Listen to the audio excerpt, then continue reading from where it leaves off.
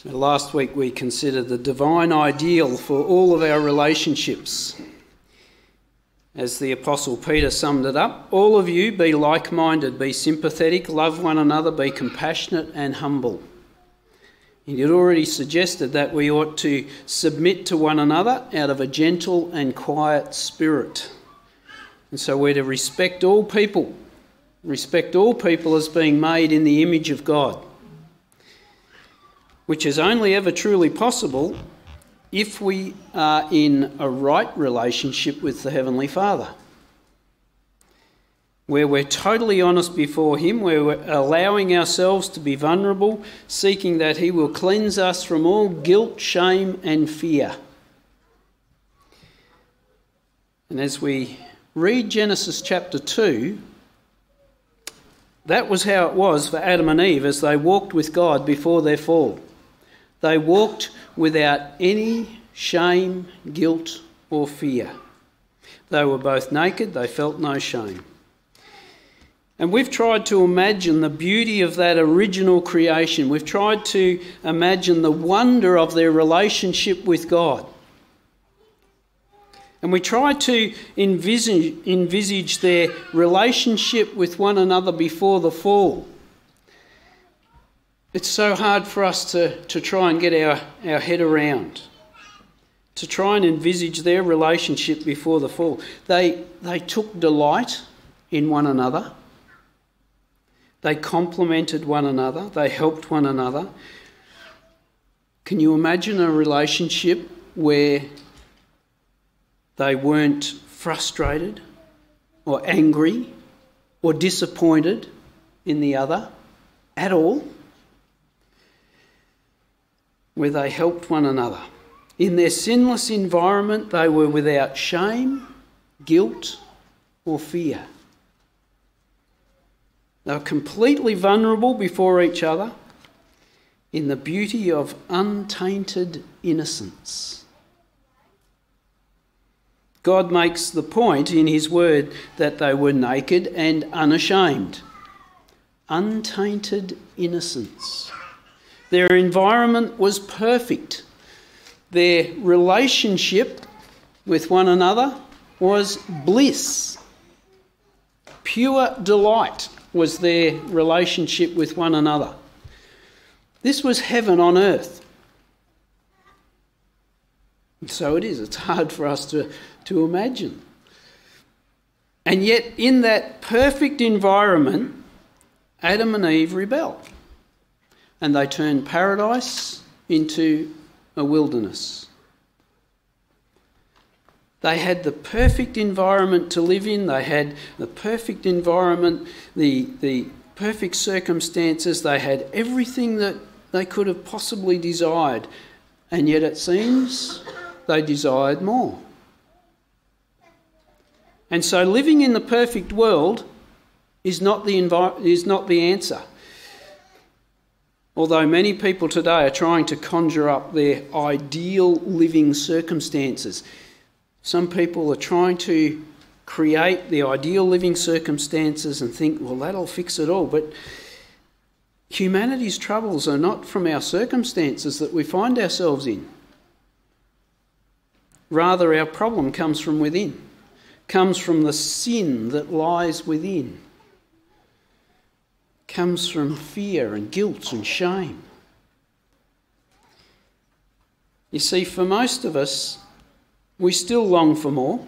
Doesn't matter how much we have and how good it may all be, we still seem to want more. As human beings, it appears that we always want more. We're not satisfied. Somehow or other, we're not content. If only we had a little bit more money and so we gamble or we go in for the lottery. Could this be evidence that we're not fully resting in the Lord? Could this be evidence that our relationship with God doesn't fully satisfy us? Could this be evidence that we're listening to the lies of the evil one? And so we come to Genesis chapter 3. Now the serpent was more crafty than any of the wild animals the Lord God had made. He said to the woman, Did God really say you must not eat from any tree in the garden? There are a number of wild animals that God had created that Adam and Eve could not treat as domesticated. And for whatever reason, Satan decided to speak through a serpent. We read in the book of Revelation, the great dragon was thrown down, that ancient serpent who is called the devil and Satan, the deceiver of the whole world. He was thrown down to the earth and his angels were thrown down with him. Elsewhere we're told that the devil prowls around like a roaring lion seeking someone to devour. And so he came up to Eve in a form that was not foreign to her. She had seen serpents. Satan and his demons often come to us masked, somewhat hidden within the familiar, hidden within that which is not foreign to us. Could be TV, movies, internet, social media. Sometimes he even speaks through a workmate or a friend, a neighbour, feeds our dissatisfaction with thoughts of ways that might seek to try and alleviate that. Remember how Jesus speaks to Simon Peter. He says, "Get behind me, Satan. The things that you have in mind are not the things of God." And he's the master in deception. Knowing that Eve, knowing that this woman had not heard from God directly, hadn't heard God's instructions directly from him, but through Adam, he twists the truth just a little bit initially to cause some doubt in her mind. Did God really say you must not eat from any tree in the garden? Oh, hang on now, what did God say? Seeds of doubt. And if this throws just a little bit of doubt, then the next statement creates even greater doubt that she may not or should not necessarily trust God. Now, we're made in the image of God, and we've been thinking about that. We have the capacity to think, to feel, to evaluate, to create, to love, to make our own choices. The serpent doesn't question the goodness of God. He cannot question the goodness of God, but he causes the woman to question her freedom. And as she thinks about these questions, evaluating what's been said, what's been put before her, how she feels about that, she has a choice. Do I listen to God or do I listen to the serpent? Which one do I trust more at the moment? When it comes to sin, for us, we face the same dilemma. Do I listen to God or do I listen to Satan? Which one do I trust the most at the moment? And most times we go, I want to trust God the most. Verse 2, the woman said to the serpent, "We may eat fruit from the tree in the garden, but God did say, you must not eat fruit from the tree that is in the middle of the garden, and you must not touch it or you will die." "You will not certainly die," the serpent said to the woman, "for God knows that when you eat from it, your eyes will be opened and you'll be like God, knowing good and evil." Eve stated that they were free to eat from any tree in the garden but one. Any tree but one. And ultimately this was the one area that Satan attacked. And he was questioning, how free are you? Don't you want to be free like God? This was the tree of the knowledge of good and evil. It contained an understanding or an experience of what would be good and what would be evil. And Adam and Eve didn't have a clue, didn't have any idea what evil looked like. They didn't know what evil looked like. They lived in an environment that was very, very, very good. This is good. But we're not really free because we don't know what evil looks like. We haven't tasted evil. What does evil look like? What's God keeping from us? The seeds of doubt. And don't we all want freedom? We all want true freedom? To have no restrictions placed upon us whatsoever? Don't we all want that? That's why so many of us struggled when COVID first hit. We didn't want any government telling us what to do or telling us what we couldn't do. We wanted freedom. And for most non-Christians, think about the non-Christian world, they don't want to read and obey the rule book. They want freedom. They see Christianity as restrictive, overbearing, as limiting their freedoms. There's something within us that longs for freedom. However we determine that looks, something within us that longs for freedom, to be able to make our own choices when we want and do whatever we want when we want. And with this freedom, we want to be in control. And so Satan is feeding into this longing for freedom and control. He's sowing the seeds of doubt into her mind. God's holding something back from you. You don't want to let something go by that you could have an opportunity to know about. You're not truly free. You do want to be like him, don't you? You do want to know the difference between good and evil, don't you? And so she's tempted and she begins to justify her desires.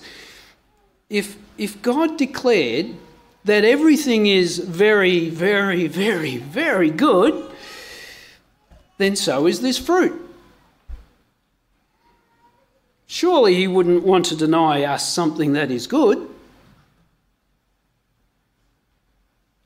Justification takes place.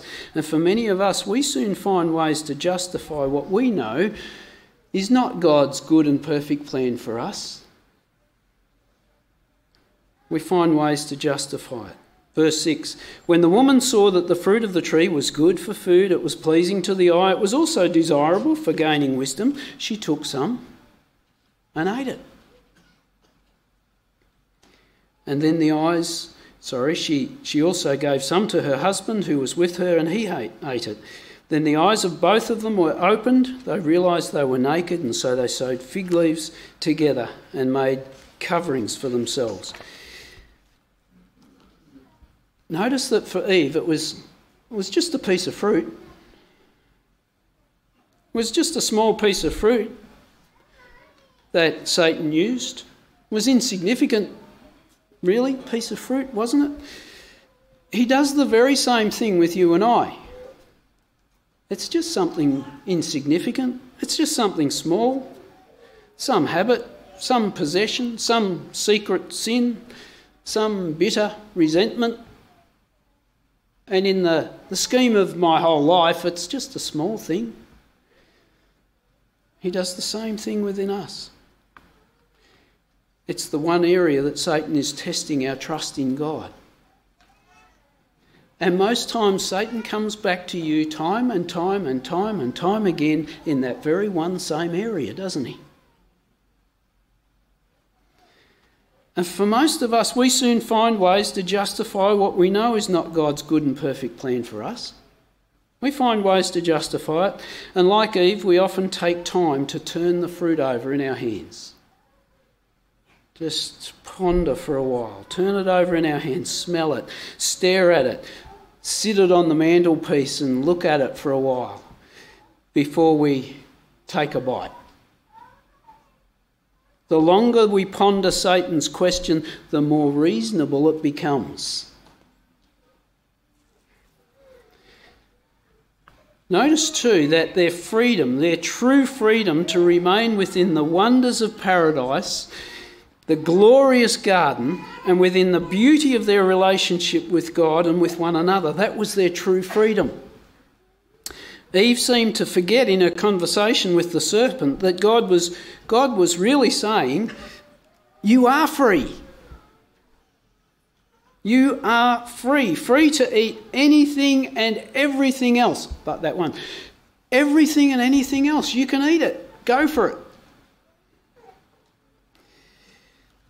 Free to rest in the life-sustaining peace. God was saying, rest in the life-sustaining peace without fear, because I am God and you don't have to be.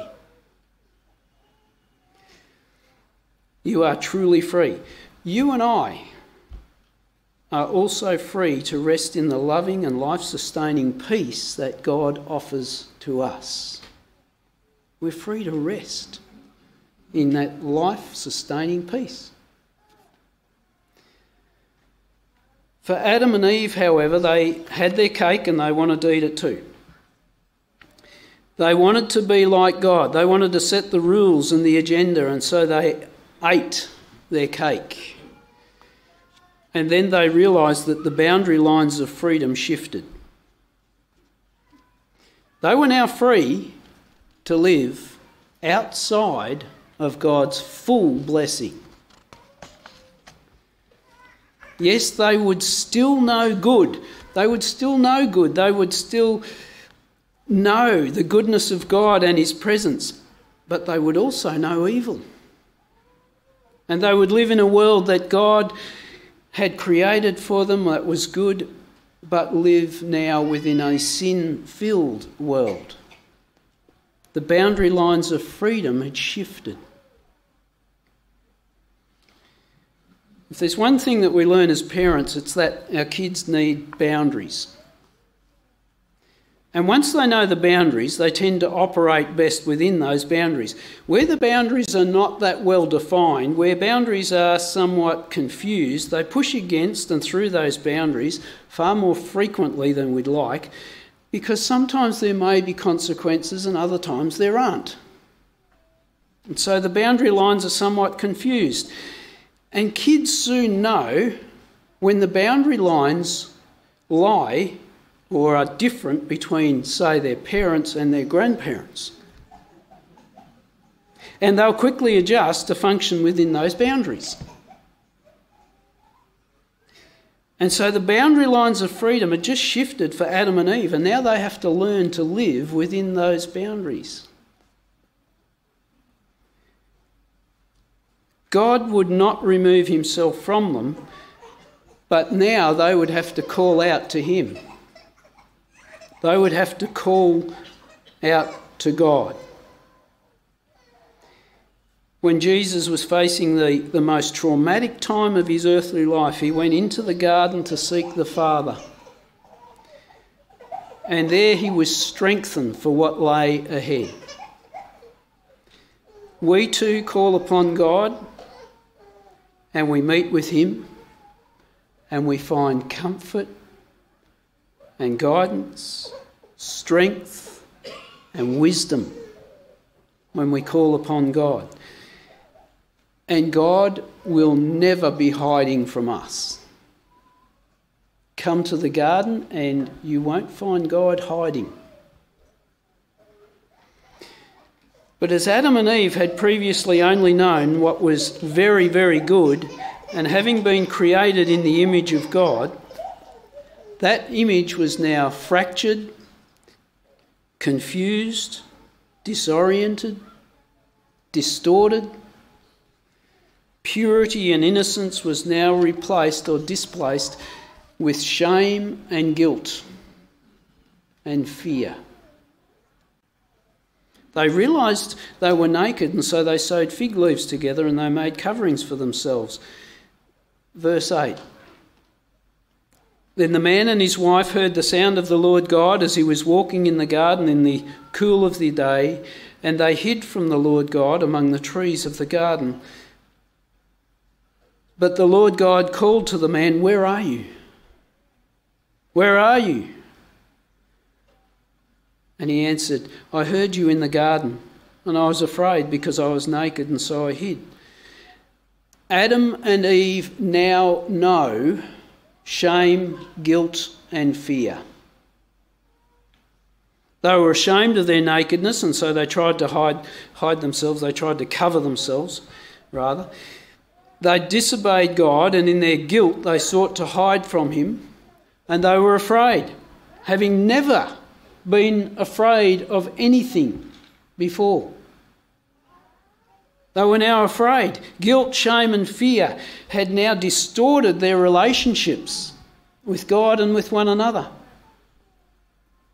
And immediately, neither is willing to take responsibility, but rather point the blame somewhere else. Neither is prepared to go back to where they were in the beginning. And you might recall, in the beginning, their relationship was one where they delighted in one another, complimented one another, helped one another, were not frustrated or angry or disappointed in any shape or form with the other, completely vulnerable before each other. Now, they're not going to back one another up. And you know the rest of the story, how it unfolds. Eve blames Adam, Adam blames the serpent, and the serpent doesn't have a leg to stand on. But in terms of defence, he doesn't have a leg to stand on. Adam doesn't just blame the serpent though, does he? He also blames God. The woman you gave me, he blames God too. And so it is that we might want to do just as they did, point the finger directly at Satan.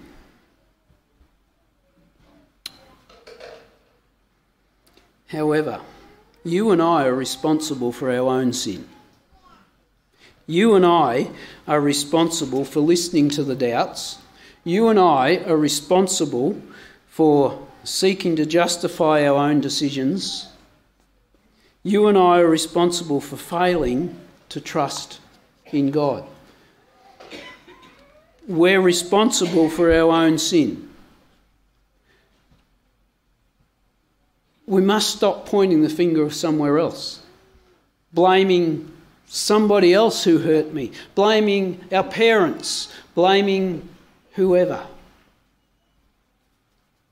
We're responsible for our own sin. Regardless of whom we might want to blame, there is no getting away from the fact that we're responsible for the way that we respond to God's word. We know too God's response to their sin and the rebellion. But rather than focus on the negative, as much as we might want to focus on the negative outcomes of sin, what we do see is the gracious heart of our Father God. He doesn't remove himself from a sin-filled world. In the Garden of Eden stood the tree of the knowledge of good and evil. Beside it stood the tree of life. God continues to stand with us, stand with you through the tree of life in the form of the cross. He still stands with us today, and he invites us to come under the power of the cross. It's forgiveness, his forgiveness, and eternal life. Sin traps us in shame, guilt and fear, and we're often held captive by them until we accept forgiveness. God's still calling today, as he called out to Adam, where are you? Where are you?